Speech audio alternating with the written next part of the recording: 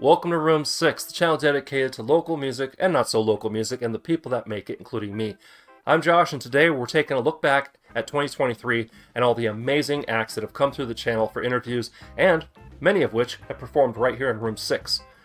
I really can't say thank you enough to just the music community in general for all the love and content that I've gotten.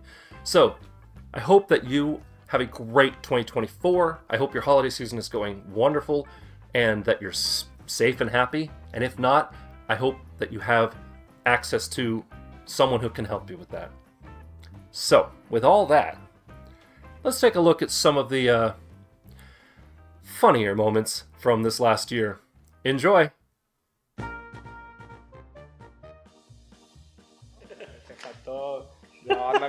Oh yeah, but I didn't say that we were Cuban.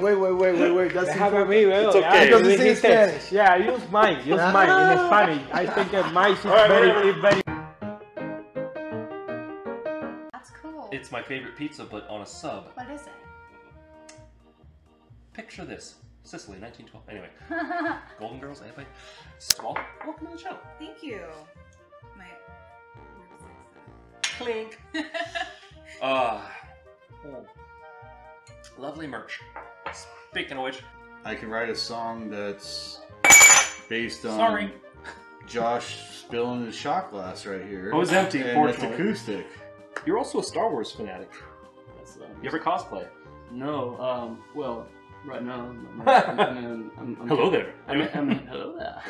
I knew I wanted to like do something creative, but I think at that stage I still wanted to grow up and be a knight and like fight dragons and save ladies. Of course you did. You know what's been hilarious right now is people are comparing me to the guy that played Data on Star Trek. What? I mean, I can kind of see it, a little bit of Brent Spiner, but the cheekbones though, yo. Happy belated birthday. Thank you very much. 4 days ago, I believe. Time of recording. Yes, 4 days ago. So what are you, 29 now? Plus shipping and handling. Yeah. That's super interesting. I've never been asked this question. I've been asked, you know, like, what's something I would have done different or advice for other people, but like... Oh, that's a whole... Yeah. But... That's when the alcohol comes out. So I know Joey Hines, Oh. and the maybe four. I'm not going to say what I want to say because it's within the first 10 minutes of a YouTube video, but Joey, you know what I'm thinking. All right, wait. Let's say it at the same time. All right. Venue. 3, 2, 2, 1. House of Blues. Yep. Yes. Nice. Yeah, that's the one. Yeah. He's touched. Good night, everybody. Can we talk about show choir Ohana? Oh my Lanta! That is awesome. He just threw that out. I was ready. Okay. I know, right? It was such a culture shock when I moved down there. I'm like, what? I can't get wine at the grocery store? You know? Nope.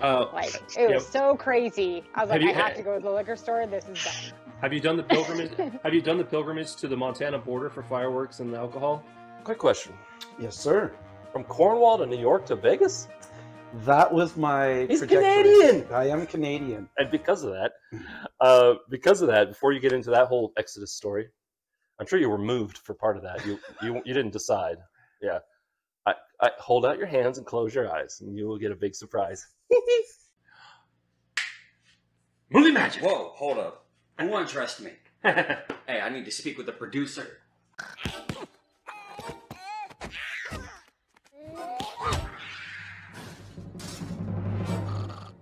It was at this moment that he knew. Please welcome to the stage, special guest. Yeah, it was.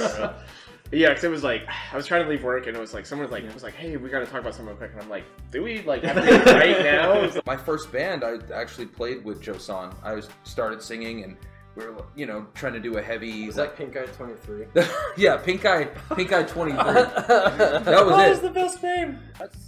I didn't really notice that, but that's actually genius. You're creating your own little like Marvel universe. You know, your own little no, exactly. universe. That's really awesome.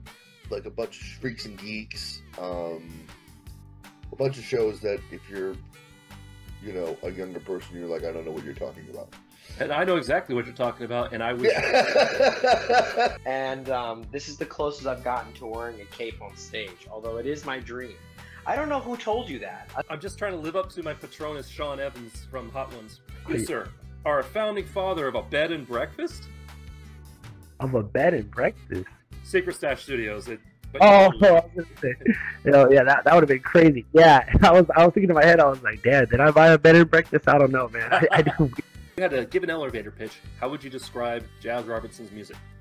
Go. Oh gosh, an elevator pitch. I'd say Jazz Robertson's music is a little bit of rock, a little bit of pop, a little bit of metalcore, and a whole lot of drama. Wow. So there was a fair chance that we could have gotten canceled if if he just went like Hitler was right. Yeah. There were definitely a lot of I'm sorry, Mom moments in that video. Nice. I want to get a little bit more introspective, if you don't mind. Send it. Send it. Full send. If you let's start a fight. Okay. You're talking to the right people. Exactly. It's really the delivery. You can't play angry ukulele.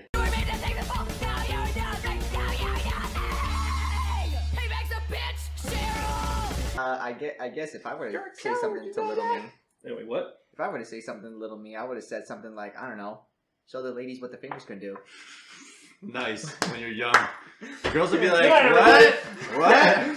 What is one thing that you wish you or someone could tell little you about this twisted road that is making music, that you wish you had known, and or that you wish you knew was going to happen? And Don't do it.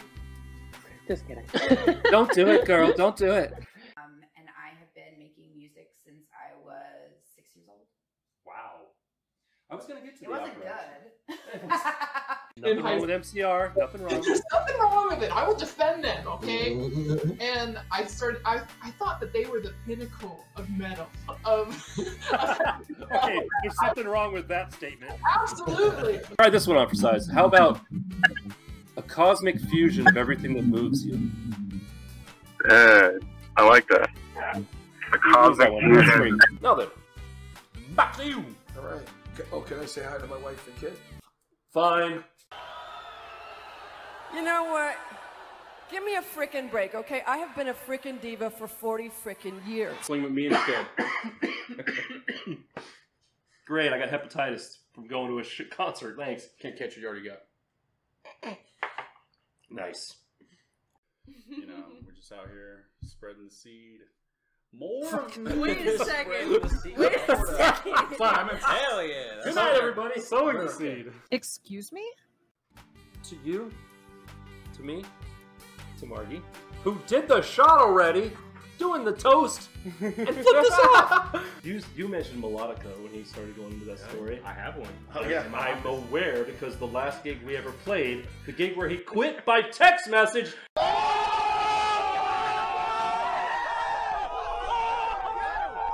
When you write just basically with the thought of, I'm going to be doing this by myself. I'm not going to be involving any other musicians, right?